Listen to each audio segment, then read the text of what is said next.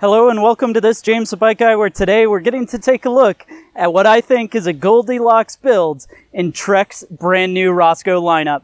The Trek Roscoe is their rowdy hardtail with aluminum frame and 140 millimeters of front suspension. And this one in front of us here is the Trek Roscoe 8. And the 8 is a all-star hit as far as parts and components for the price of $23.29. So in this video, we're going to see if it stacks up to what that price calls for, go over the new geometry of this brand new bike, and then of course, we'll find out exactly what it weighs. So go ahead and stick with me and let's check it out together.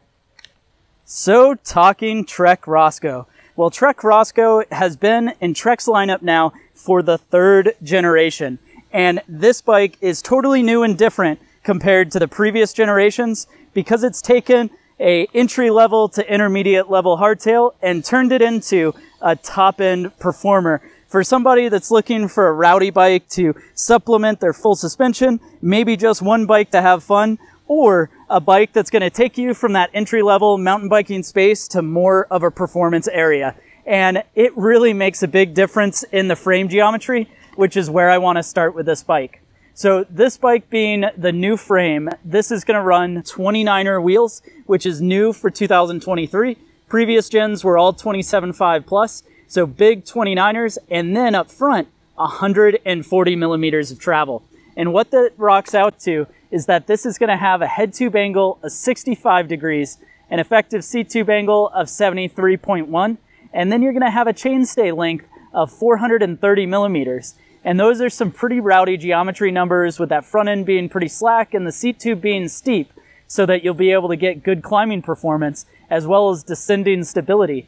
But then they lengthen out the effective top tube length to 630 millimeters, which gives the bike a reach of 455. Now, if your eyes glazed over on all of those numbers, what that effectively means is they've really elongated the front end of the bike. They've slacked out that fork. You can see it's kind of angled out, which that increases stability. Lengthening the front end of the bike means that it tightens up the back end with that 430 millimeters chainstay length, allowing the bike to be really poppy and super playful. But because of the slacker geometry on the front end, that's going to make it descend and be stable.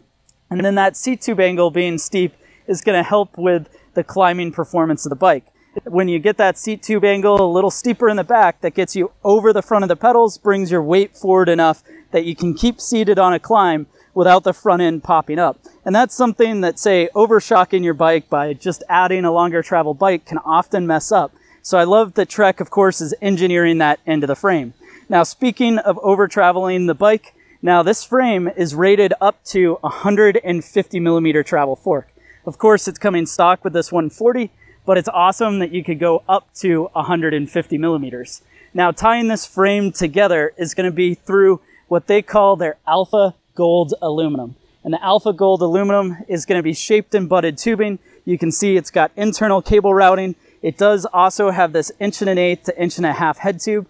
And I like how chunky the tubing is. You know, it's a bit thicker and a bit more oversized, which should aid in some of the strength. A couple other things to mention, brand new for 2023.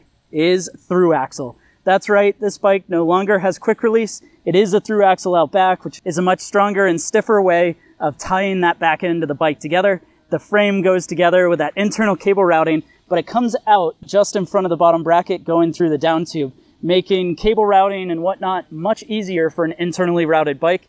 You also have ISCG mounts for chain guides, bash guards, all that kind of stuff. It's nice to see those mounts. And then you're also going to be running a threaded bottom bracket. So that goes together with a 31.6 seat post diameter, of course internally routed, boost front and rear to have very modern specs for a hardtail that gives you a great place to either ride it exactly as it is or make this your toy to upgrade over time. Moving into the part spec of this bike, I said this is kind of the Goldilocks for $23.29.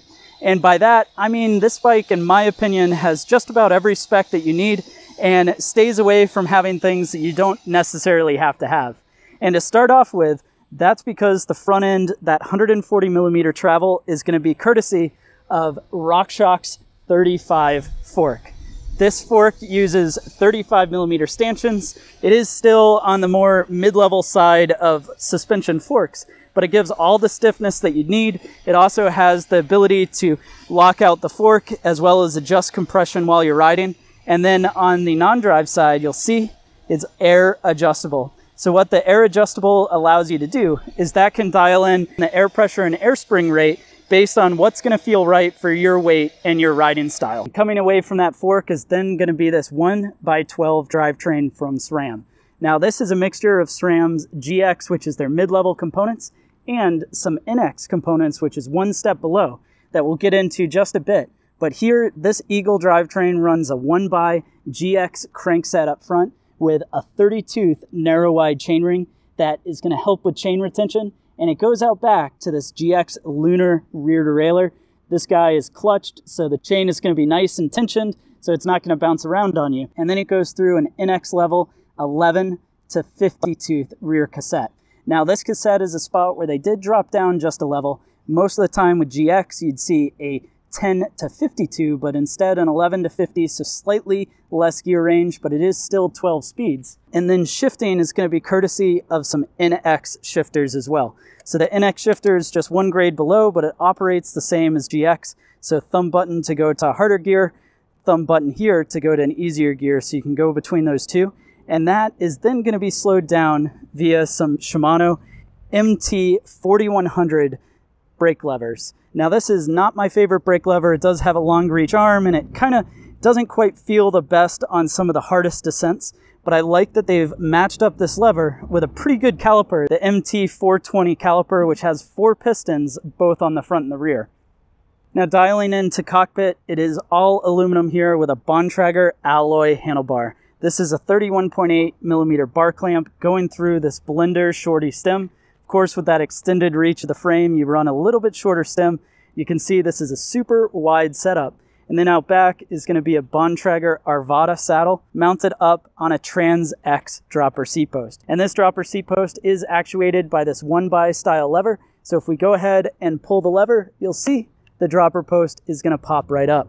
Now, something that's pretty neat about that is that dropper post is going to be size specific. So as the bikes get larger, that drop length gets larger as well. And that's going to allow the most amount of drop you can have for the frame size of the bike. Now, dialing into wheel size, this is a place where we should talk about this compared to the previous generations. So in all the previous generations, the wheel size was always a 27.5 plus, meaning it came with a 2.8 inch wide tire on a 27.5 wheel, which gave it a little bit chunkier tire, a little more cushion or side absorption of the bike. And in fact, in the 2023 Roscoe 6, which is the entry-level version, that is still rocking that 27.5 plus.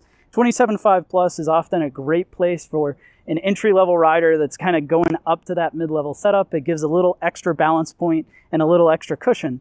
But for a bike that you want to be a bit more rowdy, I think they've spec'd it right with these 29 by 2.6s. So this is going to give a much larger outside rolling diameter. You then have Bontrager's XR4 tire, which personally I've used a lot, and I do like how this tire feels. It makes a good mix of both the side knobs, which are really chunky, but then the center knobs have just enough siping and cut to make the rolling resistance not too bad. And wheels are another shining spot on this rig, which are the Line Comp 30 wheels. This has been a really nice wheel that they've used for quite a while. It's got a 29 millimeter internal width rim. It is tubeless ready, of course, but it's laced up with these Bontrager Rapid Drive 108 hubs.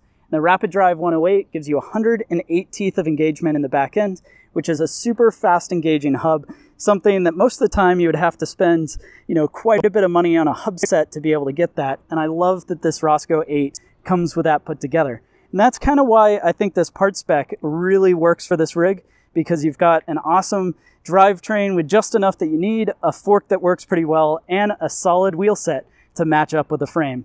Well, anyways, enough talking about that stuff. Let's find out what this bike weighs in at. The actual weight of the Trek Roscoe 8 and a size large is going to come in and weigh 29.12 pounds. Thanks for watching this video on the 2023 Trek Roscoe 8. Can't wait to hear your thoughts down in the comment section below. Go ahead and let me know what you think. While you're at it, be sure to hit the subscribe button and browse the channel to see other videos like this to check out as well.